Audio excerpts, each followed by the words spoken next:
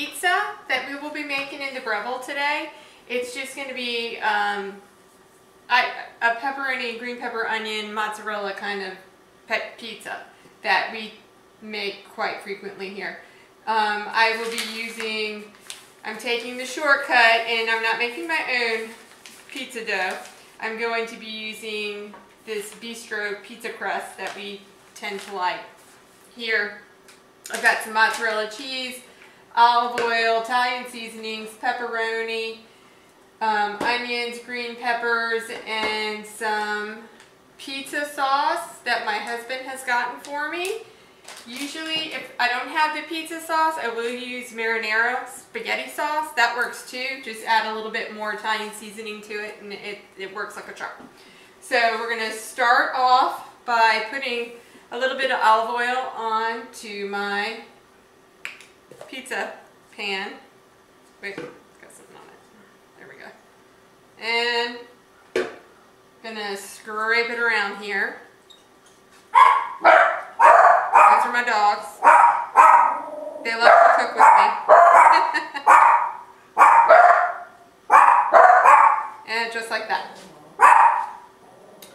Then you take out your pizza crust, just like that, and you have to like work with it for a little bit to get it going, but once it does, it's great. There we go.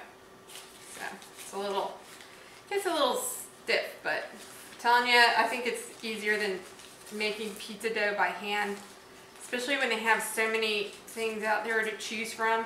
My son is not a big fan of this one. He likes the Pillsbury one. It's a little thicker, and that's what he likes.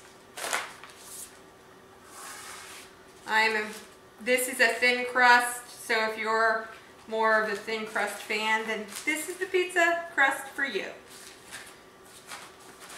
So, now,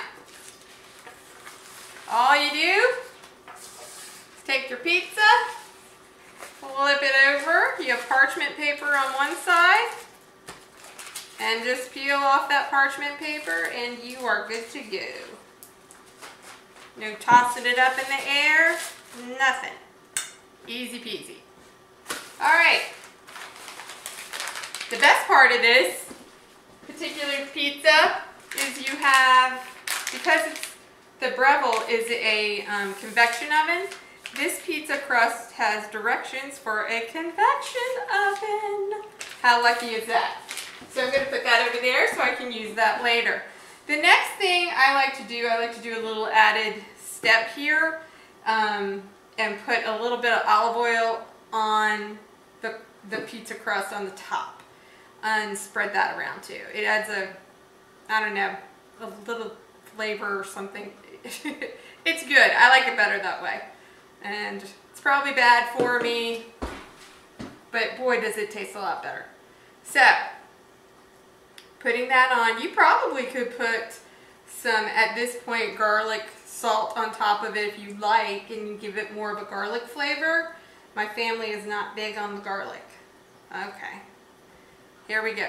This pizza crust also sometimes gets air pockets in it. So if you see that, just know it's gonna bubble up. But it's also yummy. So after that, you add your sauce for your tomato, for your pizza, sauce for your pizza, and you just kind of drizzle it around, just like that. Now you can put any toppings on your pizza you would like. This is just what I happen to have in the fridge today. Now, then you just kind of smoosh it around. Don't really know what this terminology would be for this. And just kind of spread it all around. Put a little bit more. There we go. I like to spread it to the edges. Feels like my pizza's bigger.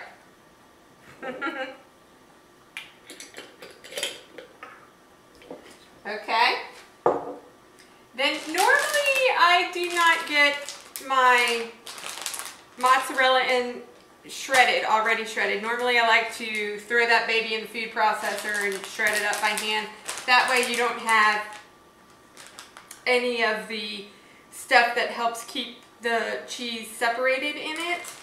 I have a good friend of mine who she has a gluten-free diet, and some of the cheeses, the shredded cheeses, has a form of gluten in it, and she can't even eat it when normally she could have cheese. So ever since I heard that, I changed my whole opinion on it, and I shred the cheese. I shred it up so it's nice. And it tastes better, I think. So I really do like it shredded, for me to shred it personally. And I usually, as soon as I buy it, I shred it in the food processor. Which is sometimes not necessarily all that much fun because it is kind of a pain to clean. But it is, you know, today I'm skipping a step and I am using the store-bought shredded cheese. And, you know, should be okay. I do like cheese, as you can see.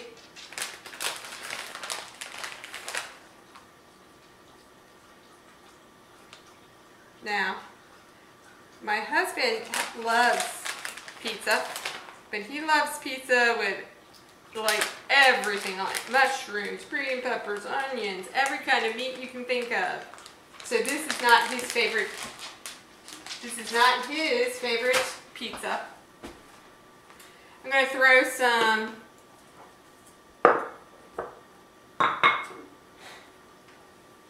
onions and green peppers. There we go. I use my chopper for my veggies. Just however much you want. My green peppers.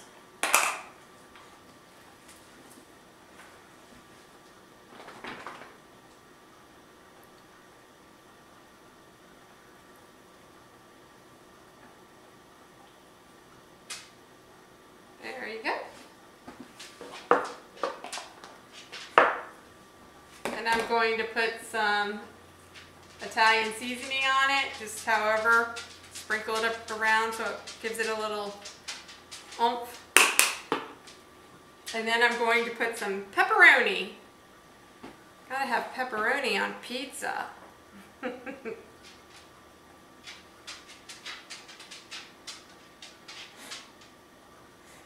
Now, there are some pizzas I would love to try, but my family, on the other hand, would not.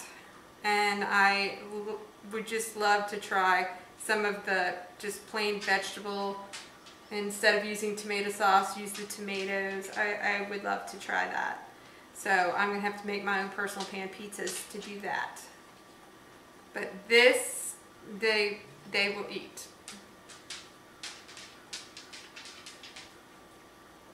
Okay, this is our pizza, and I'm going to, with using the Breville, you have settings for the Breville, and you have a pizza setting. So that's what I'm going to use. I'm going to be right back. I'm going to turn the Breville on, and it's going to preheat.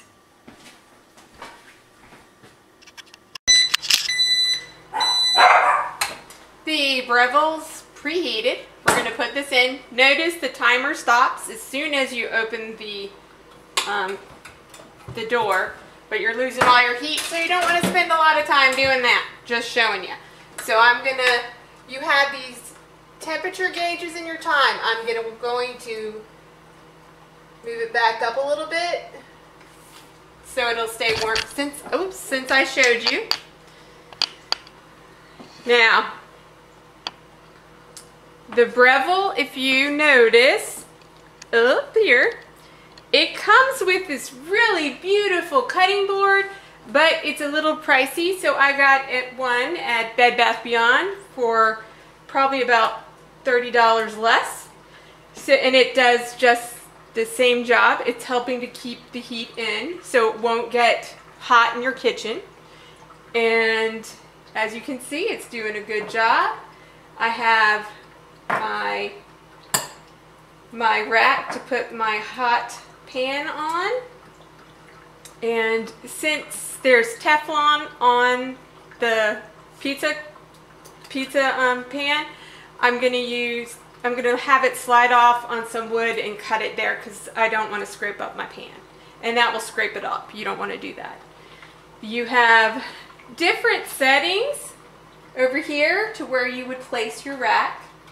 And I have mine on the pizza. And that we will be waiting for the pizza to get done. While I'm waiting, I started to make my tea to go with it. And my Capresso. I've had that for years. It's much easier to make tea that way than put it in the pan, wait for the water to heat up.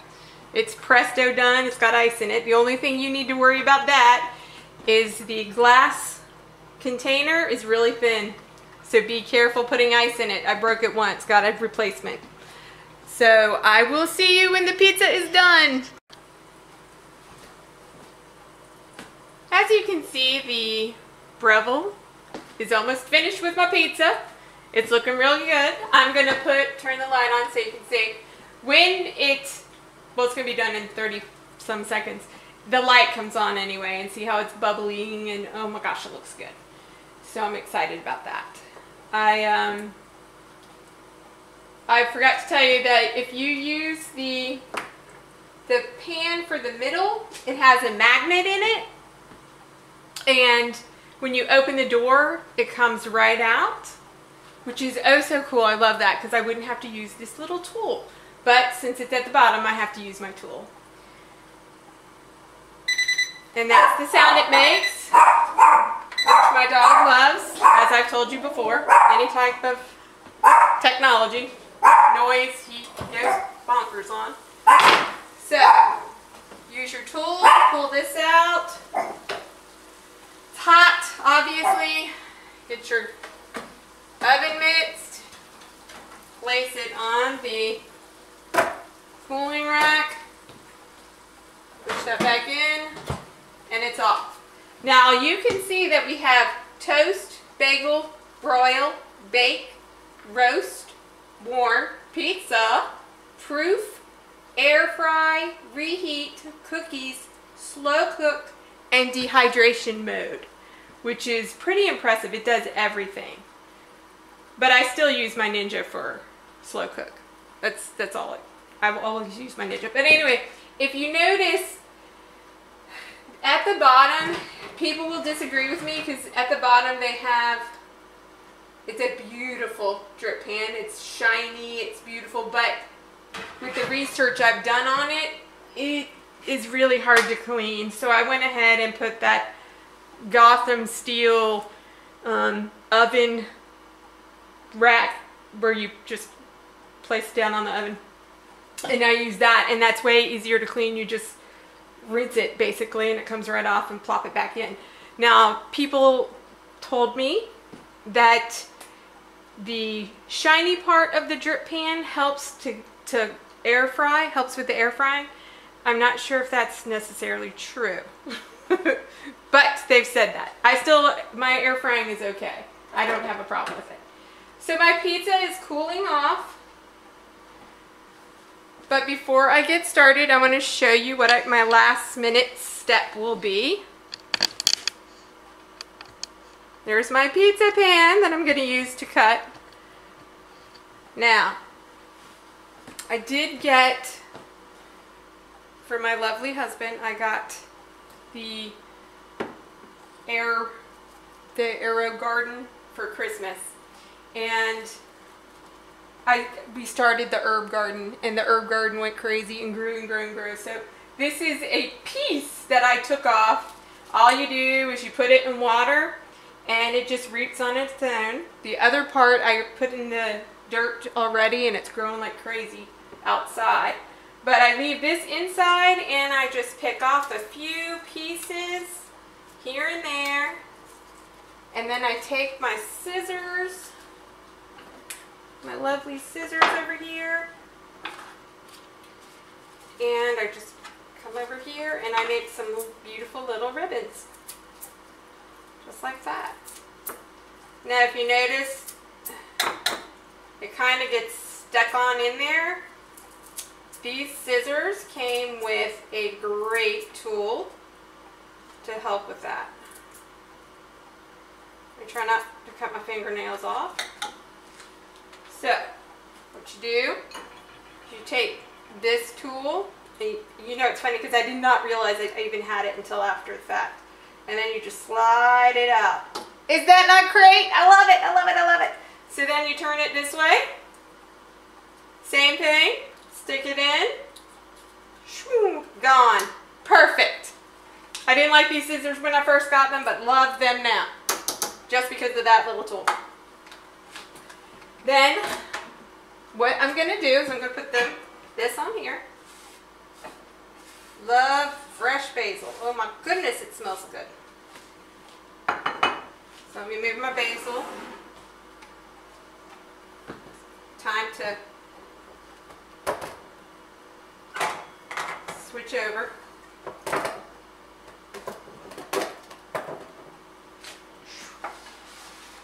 And there we go. Beautiful pizza. Came off the pan super easy. I'm going to sprinkle some of that basil on top. Whoops. Or just clump it on. Who knows? Alright. Look at that. Oh my gosh, it looks so good. I can't wait to eat it. Alright. Now here's the pizza cutter, or pizza cutter. So, I'm going to start.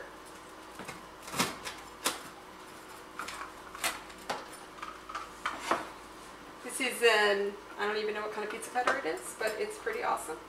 I got the really long pizza cutter that you kind of rock back and forth. That thing was horrible. Please do not waste your money on that.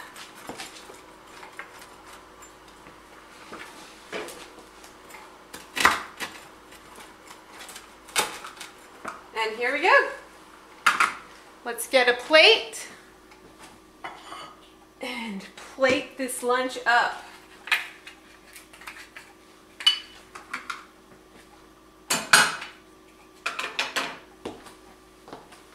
Let's see here. Oops.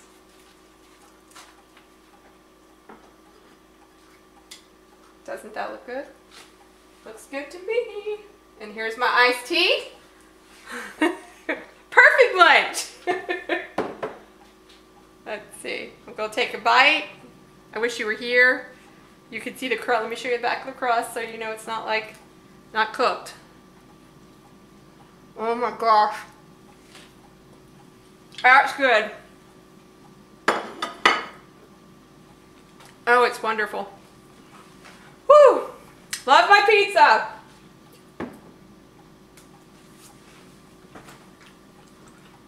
Thank you for coming. I hope you enjoyed it. And I hope that you make homemade pizza yourself. It was great. Thank you.